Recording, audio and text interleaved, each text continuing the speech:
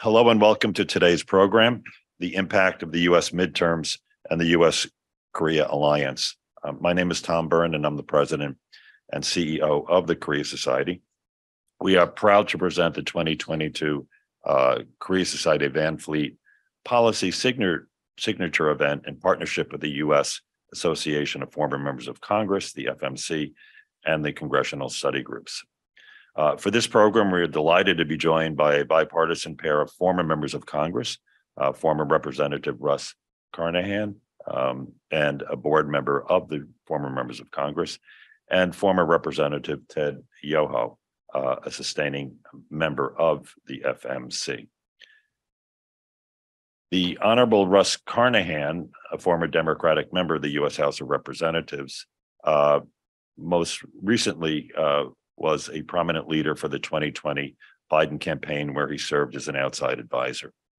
From 2005 to 2013, Russ represented Missouri's 3rd Congressional District, which I understand is around St. Louis. He served in several leadership roles, including as a senior Democratic whip from 2009 to 2013, and co-chair of the Bipartisan Center Aisle Caucus, focused on common sense solutions for both political parties. Russ was selected as chairman of the House Foreign Affairs Subcommittee on International Organizations and received a presidential appointment from the Obama administration as congressional delegate to the United Nations General Assembly. Thank you for joining us, Russ. And if you don't mind, I also understand you're on the board of the former members of Congress. Would you like to say a couple of words about the former members of Congress? I am, and it's great to be with you all. And just on behalf of the former members of Congress, the organization, and in particular the study group on Korea, they're based in Washington.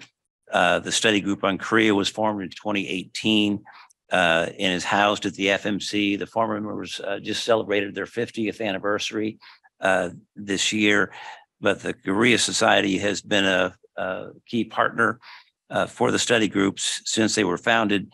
The study group now is co-chaired by Representative Ami Bera of California, Democrat of California, and Representative Young Kim, Republican of California. And on the Senate side, chaired by Senator Brian Schatz, Democrat of Hawaii, and Senator Dan Sullivan, Republican of Alaska. So we've got some great leadership in the study group, and thank you all for being a part of that. Thank you for joining us today. And our next guest speaker is the Honorable Ted Yoho. Congressman Ted Yoho is a senior advisor to the Kyle House Group, a consulting firm based in Washington, D.C. After serving as a Republican in the House of Representatives for 8 years, representing the 3rd Congressional District of Florida, which I understand is in North Central Florida. Correct. Ted first entered Congress in 2013 as a member of the 113th Congress. He served on the Agricultural and Foreign Affairs Committee.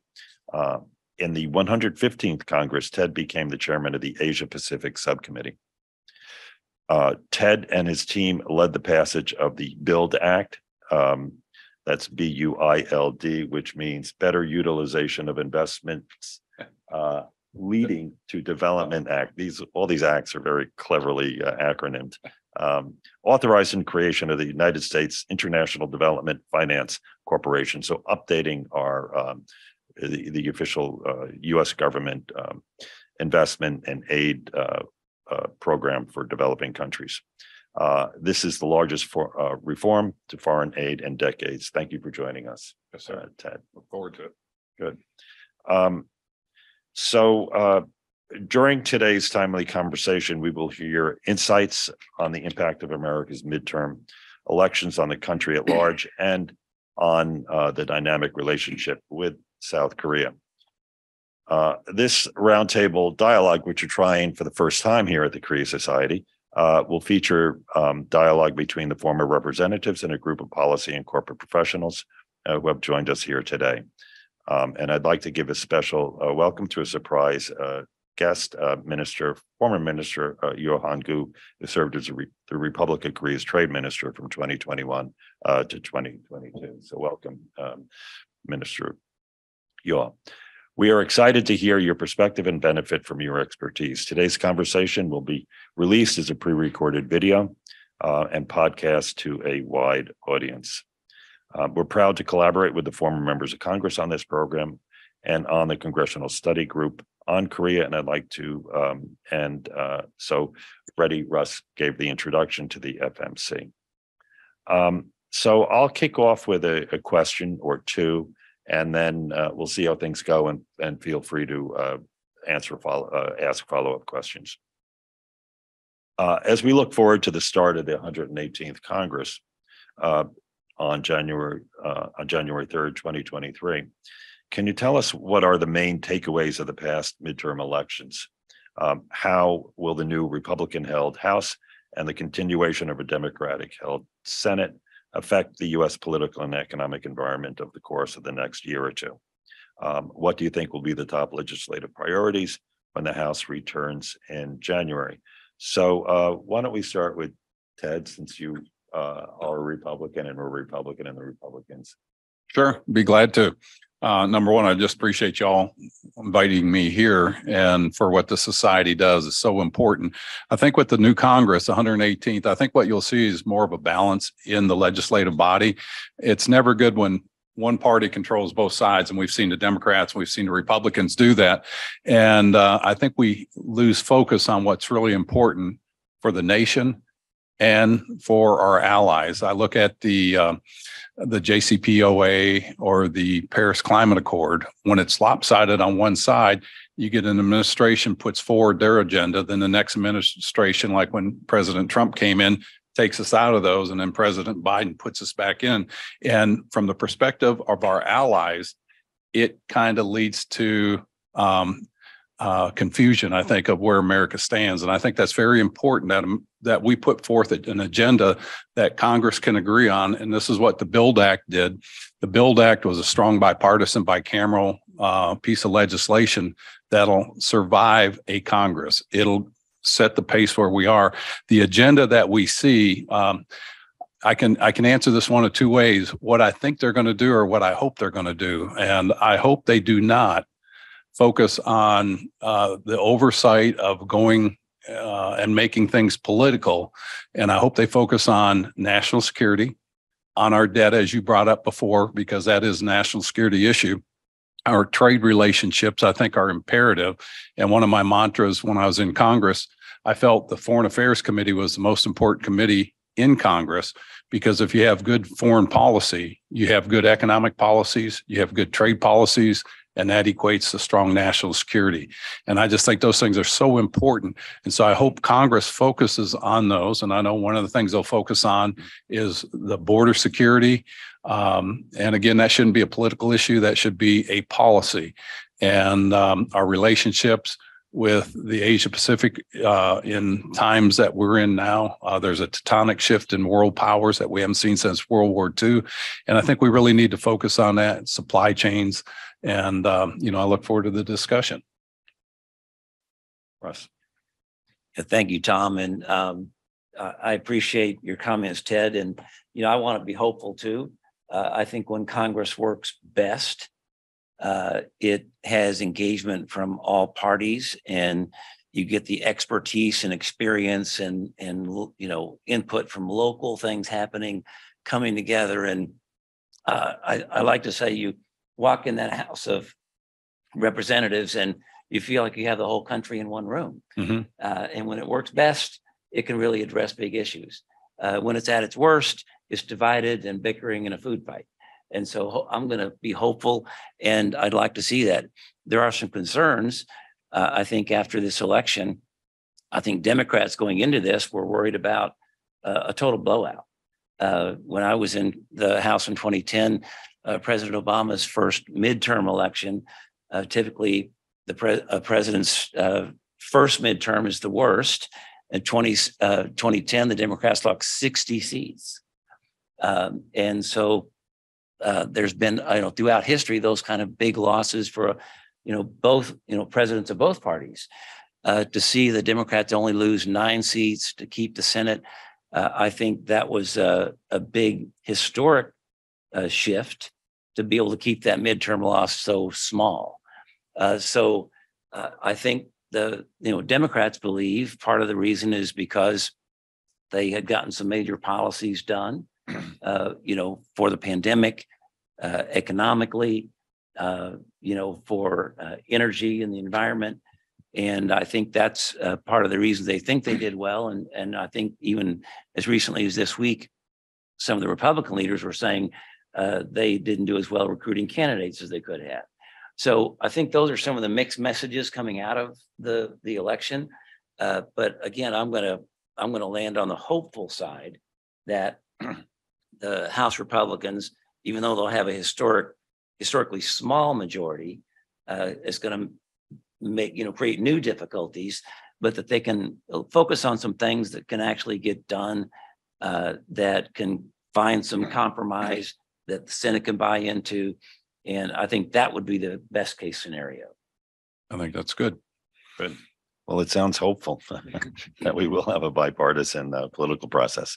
So another reason why we're having this signature policy event is to for us in the room and for our followers to get a better understanding of how and why Congress operates and why certain legislation passed. So, and a lot of us, I think, in this room are particularly interested in how the Inflation Reduction Act got passed in its own right, and whether the consequences on affecting our allies were adequately taken into account. But at any rate, if I could focus in on the leadership races in each for each party, Russ. So how will the Nancy Pelosi will step down as Speaker, right? And how will the contenders for Nancy Pelosi take over? What will the new leadership team mean, and the tone of policies coming out of the Democrats? Will they be as progressive? Will they be more moderate? Or how will this play out? It's a great question, and I'm anxious myself to see how it plays out. I served, of course, with Speaker Pelosi, Steny Hoyer, and also Whip Clyburn. Again, their collective experience is substantial. Mm-hmm. Their love of the institution. But I think over the years, they've also recruited and tried to enable new leaders coming in behind them, and to see all three kind of step down voluntarily, to have new leadership step up. It's a real generational shift that I think, frankly, we've been served well, and I think Speaker Pelosi will be seen as a very significant figure in American history for what she's done over her years of service. But I'm excited about this new generation of leaders. They have a very diverse background. Hakeem Jeffries from New York, Catherine Clark from Massachusetts, Pete Aguilar from California. Again, very diverse group, but I think they've been in sort of secondary leadership positions. They've been groomed, and I think they really have a great opportunity, I think, to bring a very diverse caucus together and stay on message, and try to stand up for Democratic priorities, and frankly, some common sense things where there's potential compromise with Republicans, because without that, nothing is going to get done in Congress. Right. And Ted, so there's been a lot of media attention on the Republican leadership race, and with some conjecture that McCarthy will not be the speaker. He won't get enough votes. So how do you see this playing out? Will moderate Republicans form a big enough coalition to keep things going here? Yeah, I think what you'll see is, we already saw what happened in the November elections with the new members. Kevin McCarthy won, but there was 36 dissenting votes, and I think you'll see that grow. My prediction is Kevin will not be the speaker. I think you'll see somebody else, maybe a Tom Cole or other person. I know there's people that are interested in that position. And I think what you need to do is get away from the old, as the Democrats did, bring somebody into leadership that can paint a vision of where the Congress should go. We've got a 2-year window. let's paint that picture of what we can accomplish. And we need to focus on, the debt, our national security, the border, energy independence or security. I know climate will be a bipartisan issue. And then, one of the things that is coming up is the food security, not just here in America with the price of fuel and things like that, but it's around the globe. And so the focus should be on that. And it's going to take a new leader that can pull that coalition of the different Right. factions together. Okay, good. Okay, so I'll ask one more question and we'll all open the floor to all our participants here. And also our participants who are zoomed in. So I'd like to look beyond America's shores and think about the trade and to think about trade and foreign policy with a special focus on the Indo-Pacific region and the Republic of Korea. How will the new Congress, do you think, how will it manage this strategic competition with China? Of course, we have the Chips and Science Act for semiconductors, which is attempting to manage that aspect of our competition with China. And how will we coordinate with our allies? I think the sense here, I think, is accurate to say that the Inflation Reduction Act didn't have any coordination with its effects on our allies, including the Republic of Korea. And so how do you see this playing out? Ted, you want to go first? Sure. On foreign affairs, one of the talking points, and I remember Ed Royce and Elliot Engel always says politics stops at the water's edge. And this is where the Foreign Affairs Committee has always been very bipartisan in general. And I think I think it'll stay that way. I think with the leadership of Chairman McCall and Gregory Meeks will probably become the ranking member. They have a great working relationship and there's a lot of respect from both sides on that. If you can keep politics out of that, the political factions. And I think what you'll see is there's a big push on China, not to contain them, but look at them who they are, and I get asked a lot, how do you deal with China? What should we do? And you have to know what their end game is. And there's several books out there. Their goal is to be the world hegemon. And knowing that and seeing their actions, our policies are going to be directed towards that. And it should be not to suppress them, but to pivot away from them, mainly in our supply chain. And you can go down a list of things, whether it's our dependence on antibiotics from 40 to 100% on the antibiotics, our rare earth metals, our fertilizers, so many things in our supply chain are dependent on that. And what we're seeing capital move out of China. Warren Buffett with his organization has divested from China because they see that it's just not attainable in the future. And so I think when we see more countries pivoting away from there, that pressure will be put on Xi Jinping. And I think they'll have to change policies eventually.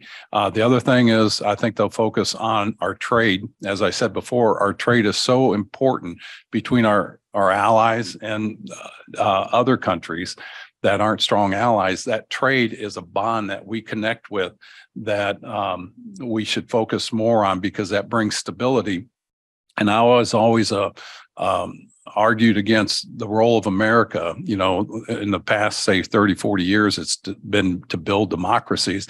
And I don't think that's the role of the United States government. I think our government should focus on stable governments, helping governments become stronger and stable, and then become stronger allies in that are trading partners. And then I think what you'll see relationships get better. I hope that answers the question. If I didn't stray too much. No. That's an interesting debate. Yeah, do we support democracy or do we support stable countries? Because actually, I think for democracy to emerge in the developing countries, you need economic development first. Absolutely. I mean, for democracy to be stable, we saw what happened in Tunisia. They had the first Arab democracy, but then everything fell apart because the economy was unstable after the Arab Spring. Russ, what's your view on looking beyond the shores of the U.S.? We've had these just unprecedented, challenges stacked upon each other from, COVID to the economy to a ground war in Europe to climate change. All are global issues that no one country or small group of countries can solve. And so it's really I think for those that doubted the need for this engagement around the globe with our friends, I think, your message, Ted, and I think it's been a bipartisan one. It's like America needs to be at the table for these big global challenges, looking out for our interest and things so that, we can have our allies engage with us to really make a difference.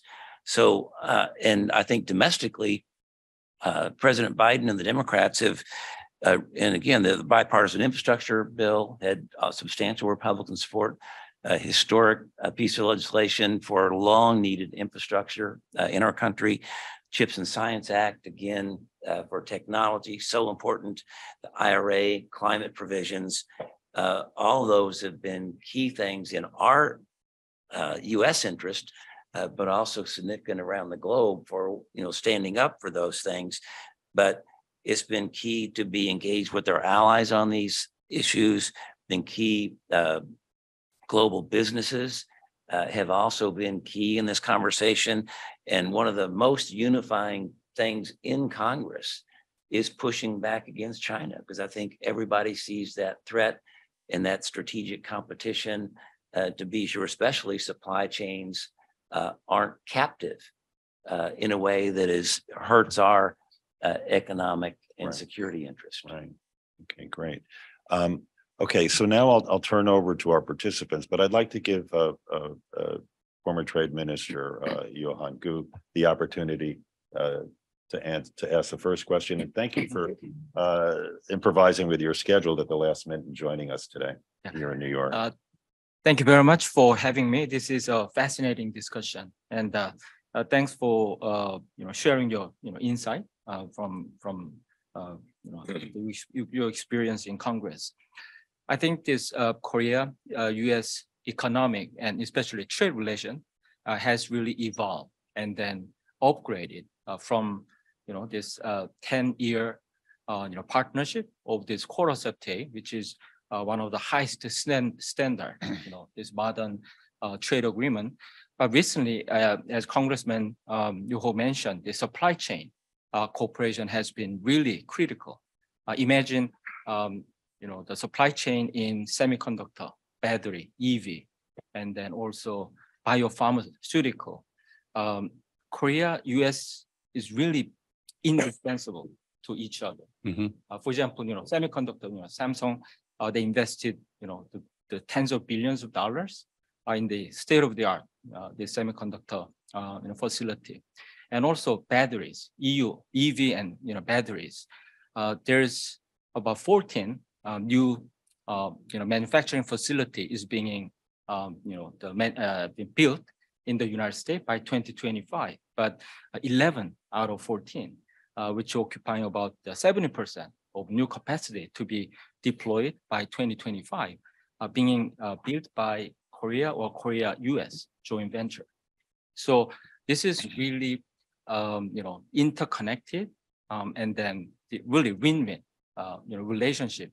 But so I think we need to continue to build on this really strong partnership to technology alliance and also supply chain alliance. But it doesn't mean that our bilateral relation is perfect. I think there are obviously areas for improvement. For example, as Tom mentioned, this Inflation Reduction Act. I think that makes allies a bit nervous, because to develop and strengthen the U.S. supply chain, also you need partnership with international partner, trusted partnership. That's what this friendshoring or ally shoring is about. But right now, there's a sort of a discriminatory nature of all these big subsidies being planned by IRA. That really send a sort of wrong signal to international business community, especially in allies and partners. For example, we very much appreciate this IRA, the historic climate bill that the U.S. Congress has passed. But also Korea has also this EV subsidies, but we don't discriminate based on nationality. Once they invest in Korea, they consider as Korean company, whether they are from US or European Union. So for example, our EV subsidies, 20% of the subsidies were taken by American companies. So I think, this sort of discriminatory natures of this IRA needs to be fixed as soon as possible. So I hope that this 118th Congress could put this kind of issues as one of the top priority, and then really focus on building really strong supply chain between US and strongest ally, especially Korea. If I can just follow up with you, Minister Yoho. Yeah, so the Biden administration, I think one of the hallmarks of the Biden administration's policy has been to reach out to allies and try to nurture positive relationships, and particularly for those countries, of course, our allies included, who follow a rules-based international order. But yet, as Minister Yoho said, the Inflation Reduction Act, by denying national treatment to imports of EV cars from Korea, it's making its own rules on trade, which are which I believe are inconsistent with both the Chorus FTA as well as WTO obligations. So how will the new Congress or the Biden administration remedy these frictions with the IRA and our allies? Maybe Ted, you could take the first stab at that. Anytime you get into a new trade agreement, there's going to be somebody that's going to have their feelings hurt.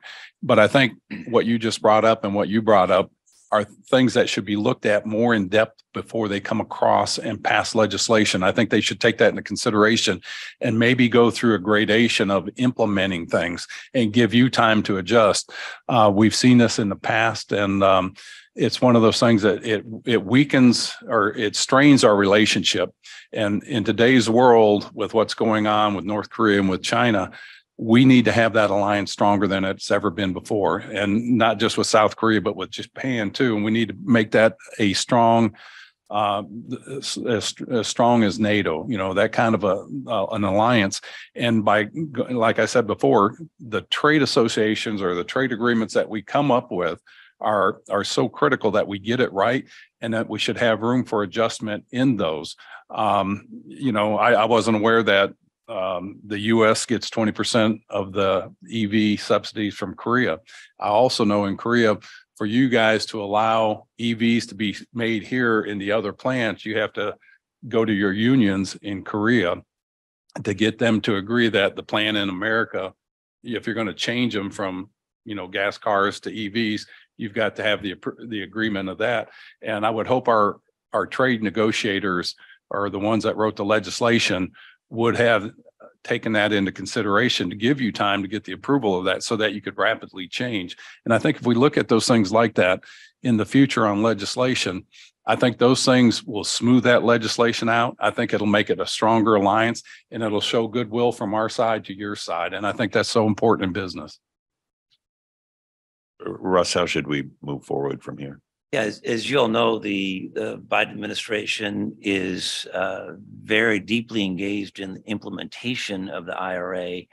Treasury Department is working on those regs, and they're seeking lots of input about that. My belief is there's a need for balance here. Clearly, there's a high priority to improve our domestic supply chain and work with our allies.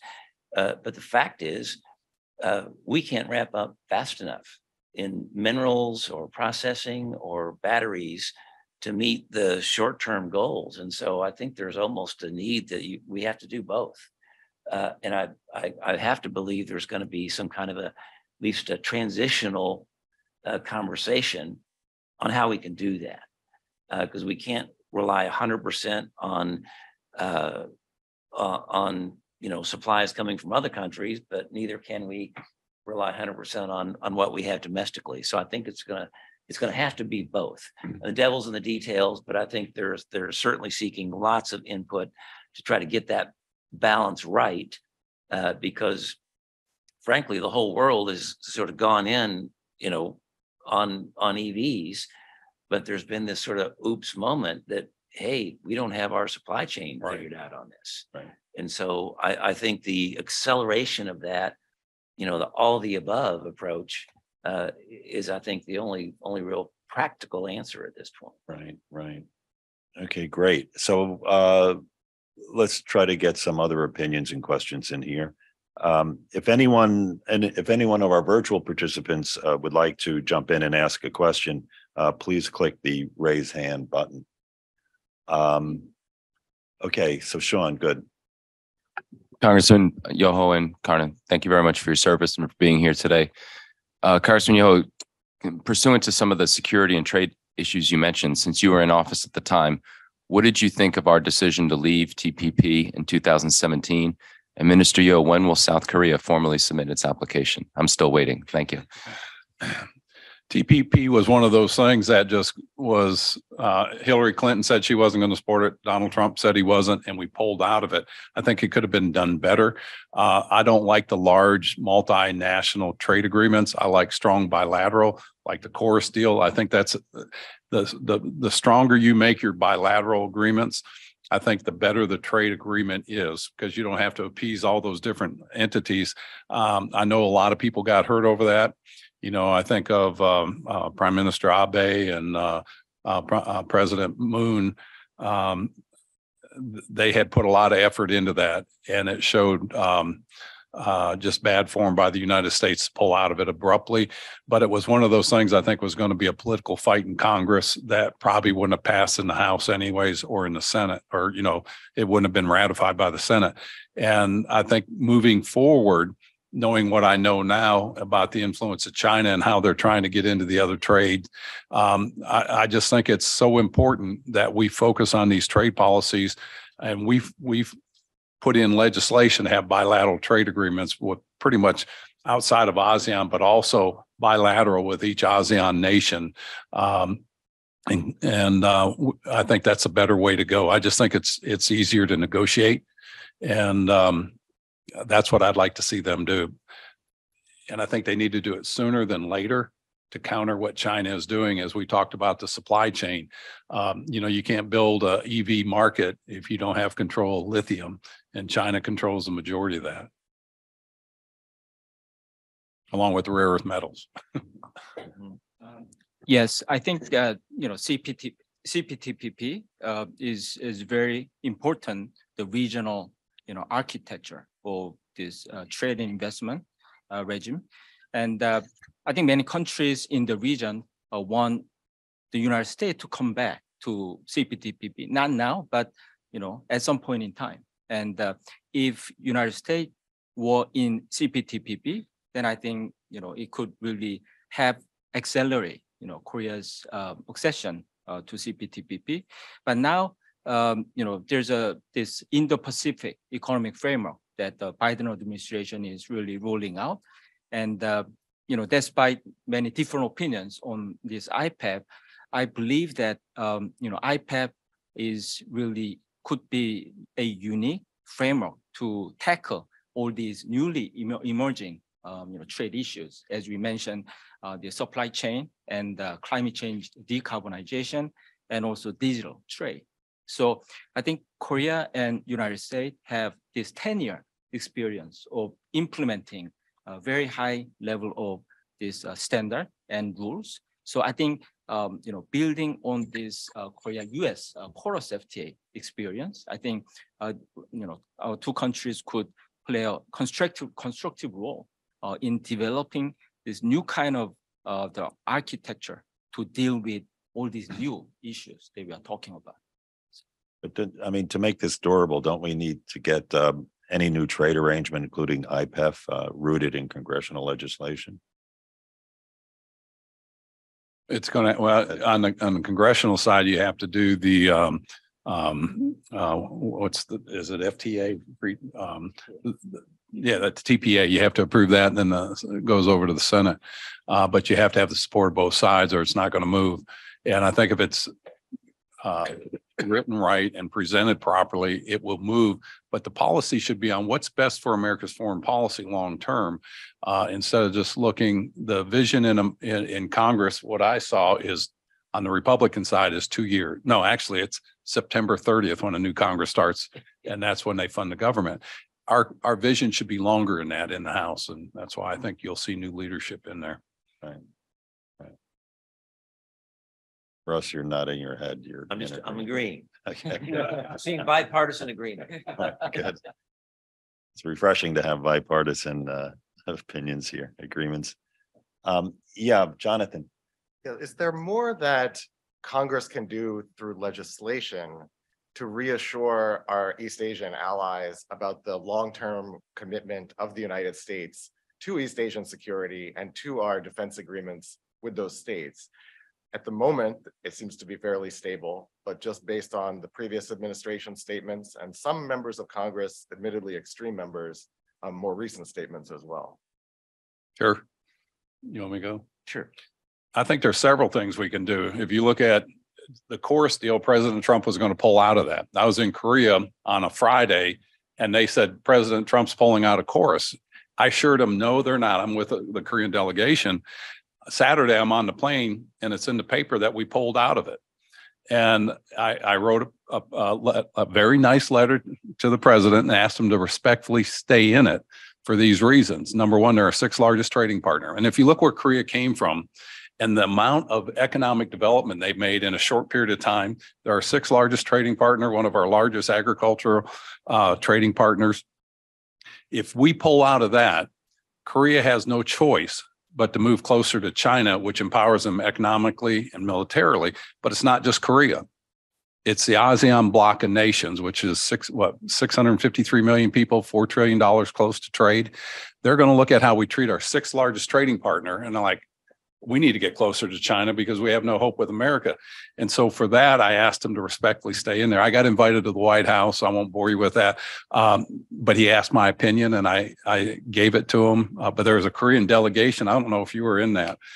They came over to my office after I got back from Korea and they said, oh, they're all up in arms about the Korea trade. And so I gave them the letter I sent to President Trump. So they all had that. And then they met with President Trump. And I think that's what prompted me to be able to go to the White House for a very kind of exclusive lunch. But it's just, that's one thing we can do is things like that. The other thing is, how do you counter China with their aggression? We don't want a kinetic fight. I mean, we've been to wars and wars are terrible, a lot of damage. And the end result is you become trading partners. We've seen that in World War I, World War II, the Vietnam War. So let's bypass the war. And I implored the ASEAN bloc of nations to come together as a bloc and to say, we don't agree with what China's doing. And if we have policies that support that, and we can do that by having the president show up at the ASEAN meetings regularly instead of having these large breaks in between that and talk about the importance of that. And then with the trade deal that you were talking about, I think that's something that really needs to be focused on.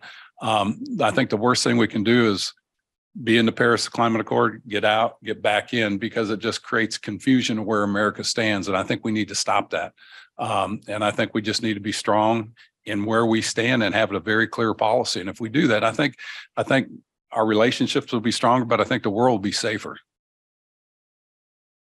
Yeah, I mean, there's real value in consistency.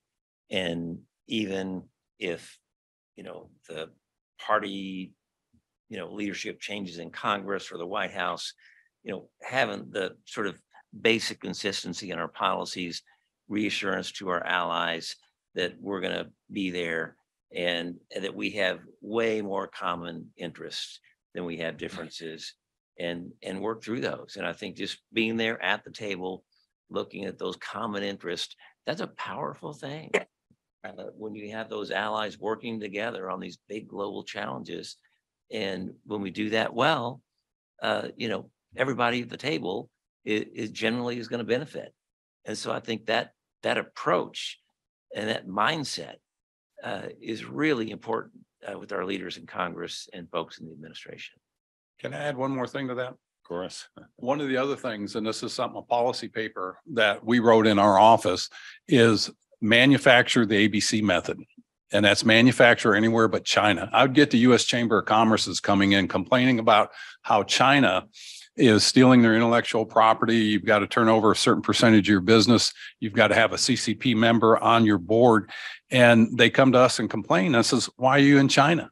And they said, well, it's a 1.3 or 4 billion person market. I said, it is. It's huge.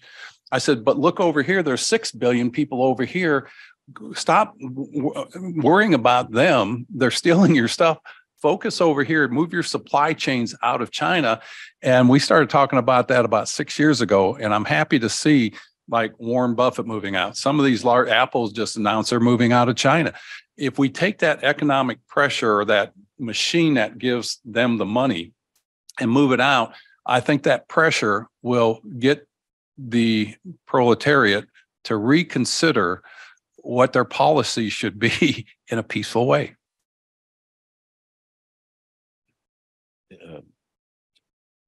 Okay, so we'll let our Jonathan go ahead, our Korea Society's policy director. Thanks so much for all your comments. I wanted to ask about the tension between onshoring versus friendshoring, which is something that's coming up a lot and has a lot of relevance for these critical partnerships that we're trying to pursue and present America as a place where our relationships are based on rules and values, unlike relationships with China, where they are subject to coercion. And yet there's some, I think, fair argument from some of our friendly partner countries saying that America is putting a lot of pressure on them to move all their supply chains into America and base it there. So the alternative to onshoring is friendshoring, where you spread your supply chains to your friends and allies. And this is for critical things like EVs and chips, et cetera. So how can we pursue this in a balanced way that secures our interests, but also communicates that America is going to be that values-based partner in a way that China can never be? They can never be that. I mean, take the DRC, for example. One of the largest deposits in supply for critical minerals, largely controlled by China. The Congo, right? Yes. Yeah. And so, but there's opportunity even there, where a lot of leaders there will tell you, they're frustrated. They don't like doing business with China. They'd like alternatives to having to do business with China. And the administration has sent many high-level delegations there to talk about how to begin to peel some of that off and open those doors up. And so part of what I think we have to do better is show up. Have to give China some credit. They've been showing up to a lot of these places to engage and get routes put in to their advantage. But we have to show up and be that alternative and a better alternative. And so even in a tough place like that, I think there's opportunity, and if we can do it there, certainly in, other friendly allies, where there's been a lot of outreach, Australia, Canada, just look around the globe where there's been really deep engagement on these issues. And certainly Korea has been on this list, engagement in trying to solve these big problems. And so that there's real opportunity there when you do that. No, you're absolutely right. I've been to 3 African summits here in the last 6 months. There's another one going to be in DC next week. And we were talking with 2 of the ex-presidents one was from the Congo, one was from Ghana. And they said when America comes with foreign policy or foreign assistance, they've got a checklist. And depending on what party's in control, this checklist is a little bit smaller here. If there's other parties in control, it's longer. He goes, and we look at that, it becomes very cumbersome. And here's China and Russia says, here's your money. And we don't, and this is what they said, we don't want to do business with them, but it's a heck of a lot easier. So I think we need to streamline our process. I think we should focus on building that infrastructure. And you can hear any debate on why the immigrants are coming into America from Central and South America and elsewhere. And it's because we haven't done enough in economic development. I disagree with that. We have spent billions and billions of dollars in economic development, but I don't think we're focusing on the right thing. Rule of law, corruption, and all those things. I mean, we could focus on that here as much as anywhere else sometimes. But I think we should focus on, and this is what the DFC was so good with, is we can partner up with other DFCs. We can partner up with private equity, and we can do significant infrastructure projects in an area, and we can also do regional that will bring in the investment dollars that'll create the jobs in those areas. And we know that our system is better and that people will eventually move to our beliefs and value system. It's not going to happen overnight. Heck, it's taken us over 200 years to get where we're at, and we're still not right. So is the Ted, is the BuildAx Development Finance Corporation, is it making any traction? I mean, it's fairly new. Well, Did it offer anything to Ghana and to Congo? Yeah, Africa's got a big portfolio. In 2022, there was this year, I think there's over $7.2 billion that have been given out. It's supposed to go to developing countries and medium income countries.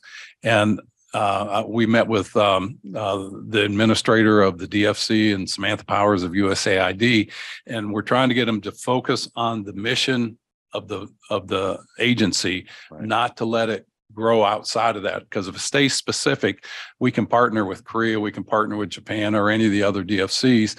And by doing that, it brings us to the table together, which creates a stronger relationship, but it also is more impactful in that area.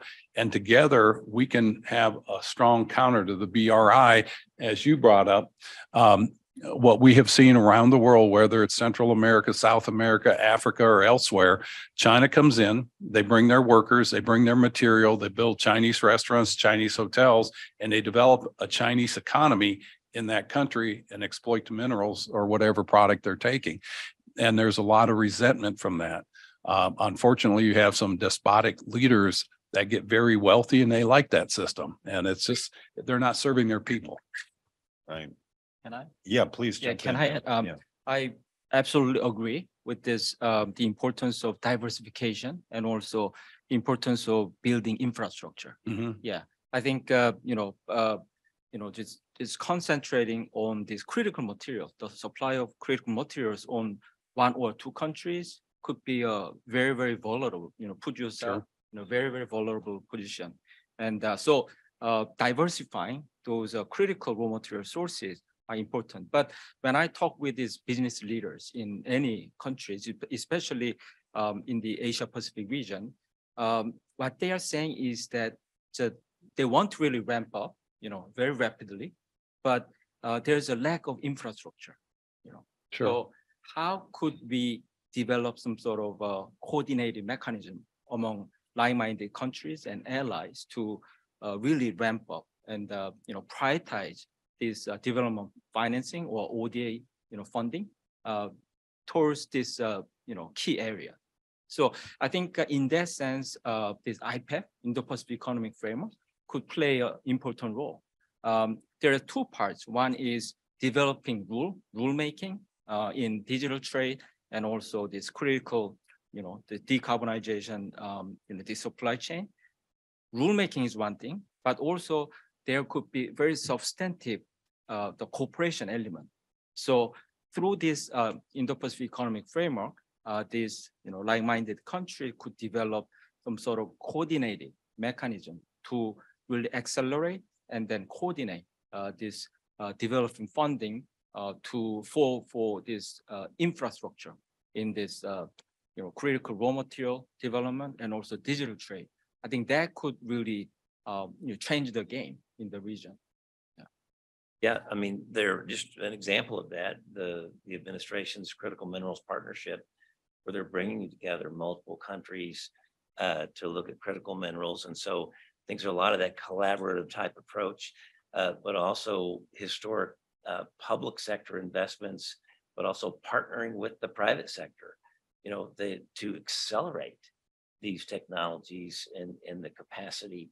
And so I think that's, in terms of that capacity building, you're exactly right to have those, not only the, key allies brought together, but that public-private sector engagement where you're getting the best of both worlds.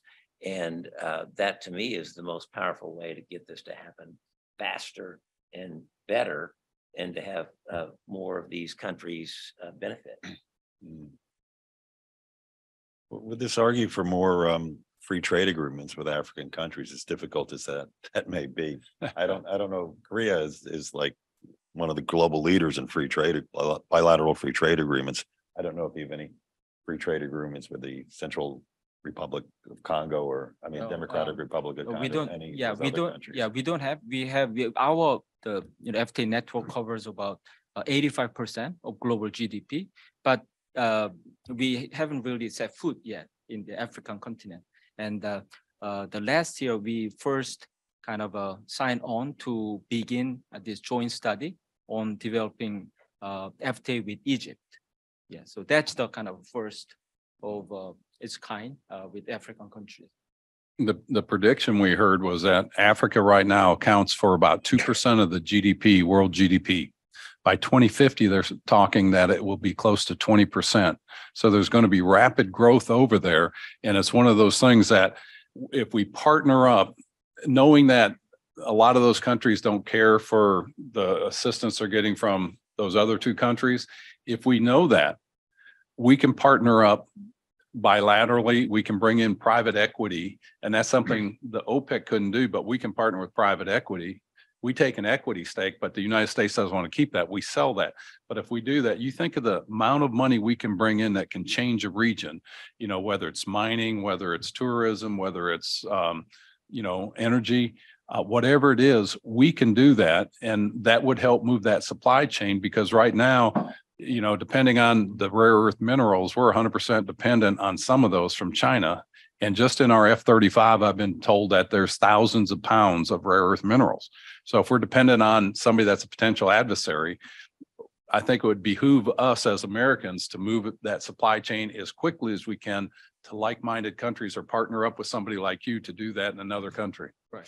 Offshore, it doesn't have to be onshore. And that's why I said anywhere but China, and we can do that. Until the rise of China and China's intentions of become a hegemon, ABC had another acronym here in American politics, but we'll go skip that. Kevin, did you have a question? I did. Yeah, thanks. This is a wonderful conversation. Congressman, Minister, thank you for having this. Congressman Yoho, I was very glad to hear you mention food insecurity. Yeah. I'm curious if you could just say a little bit more about how you see that playing into all the things we've been talking about, and what our role is. Oh, I mean, we can lead on that, and we have been around the world. When you look at that, especially when you see the EU pulling back, or Great Britain pulling back on their assistance dollars for food security. If you have food insecurity in a nation, you don't have security in your nation, because people are going to do whatever they can to feed themselves and their family. In America, Samantha Powers I got so much respect for her. She did an ask of the NGOs and corporations to raise $100 million, and they did it rather quickly. And so she says, if we can do that $100 million, let's do another $100 million. So they raised $200 million. And the second $100 million was in 8 weeks. And these private organizations and philanthropy companies have come to the table, like the Gates and Eleanor Crook Foundation, things like that. But in addition, the United States government, I think, has put $290 million into the Food Security Act, which I think just passed. I think Mike McCall led that, and President Biden signed that into law. And he said he was very proud that President Biden signed that into law. That's something we're very aware of. And when you look at the RUTFs, the ready-to-use therapeutic foods, those are coming from America. I mean, France has them, but the majority of them are coming from America. And their emphasis through USAID and the United States government is that we diversify that so that we're not dependent on two manufacturers in America. And that's something that we're very focused on. And at the Kyle House Group, we put a big emphasis on that, and we work with that. Hear your passion. I appreciate that. Thanks. Do we have any other questions from our virtual audience or in-person audience? Fumiko. Thank you. Thank you very much for insight. And I'm very happy to know that you really understand what America needs. And I just wonder what happened to the Build Back Better world version that is partly proposed to be an alternative to Belt and Road Initiative. And I studied a Belt and Road Initiative, and what I found as a problem is not so much about that the ideas, but more about if America leaves everything to the free market, no one wants to go to Africa while Chinese people are willing to go there, right? So when I went to Ethiopia, so many Chinese people are excited to go to some African countries, but I wonder whether American people would do that, right? So most of the people who are studying the Belt and Road Initiative say the same thing, that whether American companies are willing to go to the really, really rough environment in Africa or Asia, India. And I think that is a part of the problems I found in terms of the competition between China and the US in the developing countries. And so could you tell me what happened to the Build Back Better world, that version? No one talks about that anymore. So yes, thank you. I'll defer to Russ. Yeah, so Build Back Better was a great campaign slogan.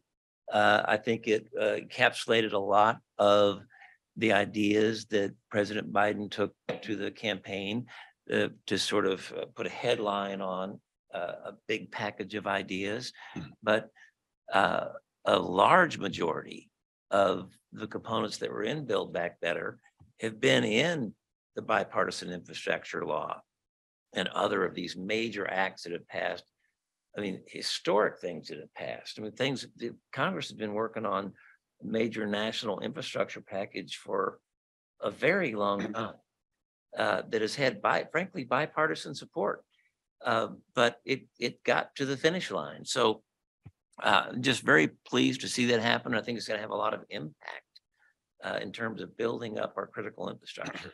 And so I think that, again, beyond the slogan, the things that have actually been in these bills that passed have been, largely came through that, those big ideas from Build Back Better of sort of what do we need to build the basic infrastructure, our science and, critical infrastructure, energy infrastructure to address climate. All those things have been part of these big pieces of legislation that I think we're going to see over the next several years really have a big impact. And just, compared to what China is doing, again, as we talked about, when the US shows up, I mean, whether we're looking at, healthcare initiatives, climate, food, energy, we have major initiatives in Africa. From the public sector, private sector, from NGOs. And so I think there's still a strong appetite and interest, to be good neighbors, to show up and help build those economies, because if we're building those relationships and they're succeeding, they're going to be future trading partners and allies. And so to me, that just all works together. Yeah, I kind of differ than Russ on the Build Back Better. I think, as you said, there's a lot of campaign slogans in there, and I don't think policy should be built on those kind of slogans. I think policy direction should come from an administration, but I would hope it would live beyond an administration to give that security to our allies. And then I think the legislation should follow what that policy is for America, and the U.S. should take into consideration of what we've talked about on this table, especially when you look at Africa. There is not a large presence of, America or Korean investment there, but there needs to be. And I think if we have policies like, what are we going to do to help Africa get to that 20% in the next 25 to 30 years? If we strategize from ourselves, but bring in allies and other countries that want to help that for the benefit of Africa, not so much for the benefit of us, but if we help them come along, their quality of life will go up. And I think the world will be a lot safer place, and I think that's so important that we do that. Agree with you there. I'd like to ask a final wrap-up question, but before I get to that, I'd like to ask Minister Yoho if you have any comment to conclude on or question. Yeah, I absolutely agree with the Congressman Ted Yoho about the potential of Africa. In fact, last month I visited the 3 African countries: Namibia, and Zambia and Burundi.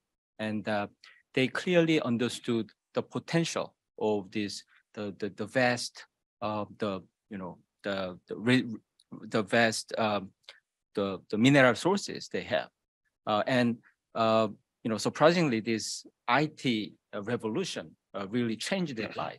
So everybody has mobile phone right now, but they cannot charge the mobile phone because of the lack of electricity. So they walk, miles and miles to find electricity to, recharge their battery. So they were clearly understanding the importance of energy, supply of energy, and especially green energy.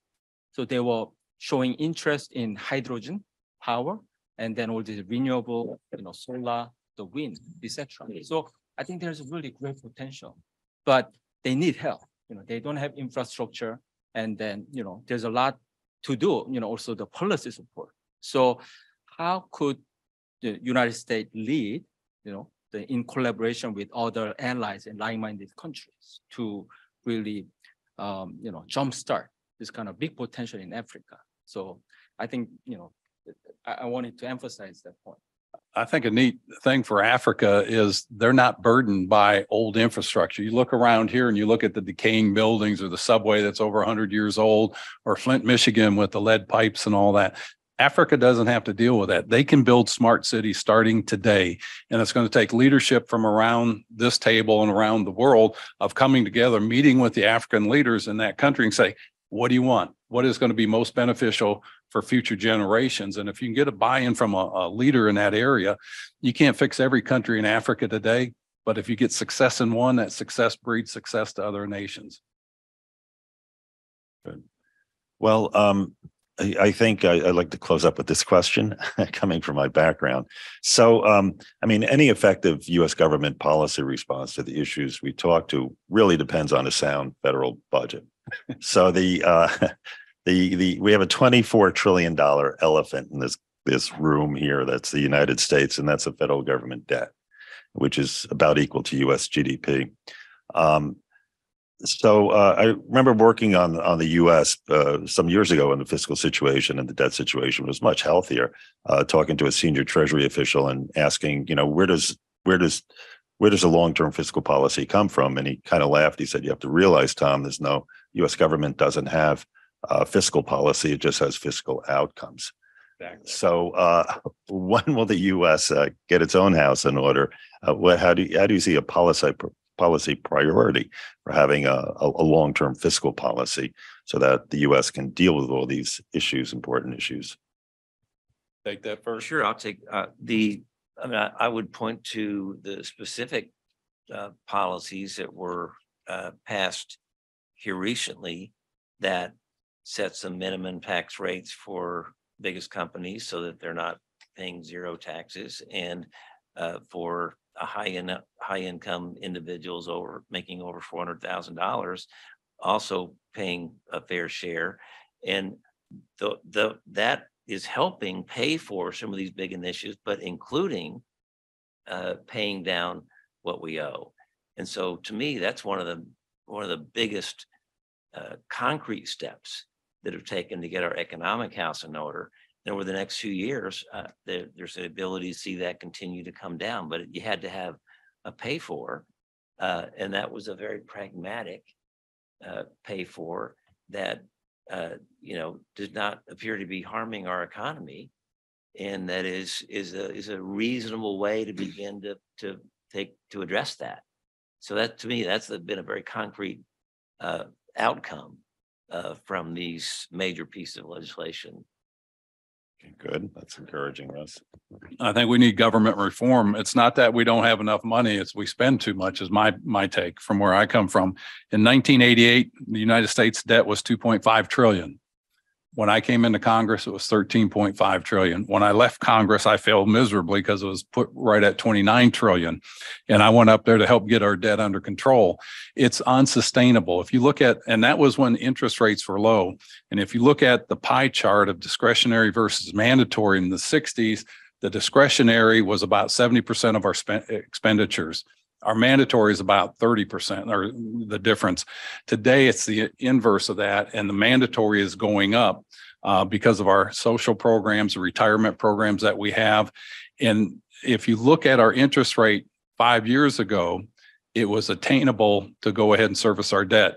Today, the interest on our debt is equivalent to what we're spending for national or for our military. And we can't go on this way. There has to be reforms. And I think there's some things that should be sent back to the states. Being on the Ag Committee, one of the big things were food stamps. We have a federal program that controls the food stamps, yet we know there's a lot of fraud in that. I was on food stamps when we first got married. I got laid off and we were on it for 6 weeks, and I was really thankful it was there.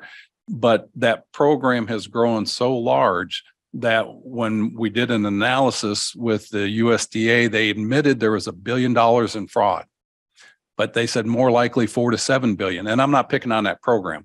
That's just a government program. We try to reform SSDI, Social Security Disability Insurance. Our program would have saved $18 billion. I think it was a year. I think it was $180 billion over 10 years. I might be off by a B or an M, but I think it was in the billions. And they were just silly reforms that we could have done. And it should have been a bipartisan, but members on my side would not touch it because, oh, if I do that, it looks like I'm cutting benefits and the election's coming up.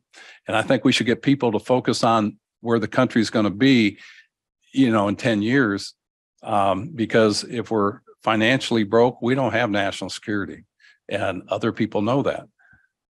Good. Okay, well, we do live in a complicated world, and the We do. 118th Congress has a lot on its plate, and hopefully they can take a long-term view and address these issues that we talked about today. So thank you, everyone, for joining us here at the Korea Society's Thank you for the opportunity. new and solid infrastructure building. This is not a crumbling building. And and thank you all who dialed in and are watching. So thanks, Congressman Yoho and Congressman Carnahan. Thank you. Thank you.